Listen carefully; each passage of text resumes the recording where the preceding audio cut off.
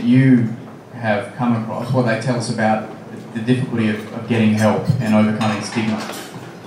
Well, it's, I think that what Graham said is very true, that the stigma is pretty much universal. And there are a lot of possibilities. There are, for instance, there are counseling services. There are also people from religious backgrounds who might find that it's easier to talk to a religious professional, somebody that they feel that they have sort of a common religious bond with. But in any event, I think that the point that Graham made is a really important one, that if you are having problems, the best thing to do is to get some sort of help, rather than letting it fester or letting it get worse.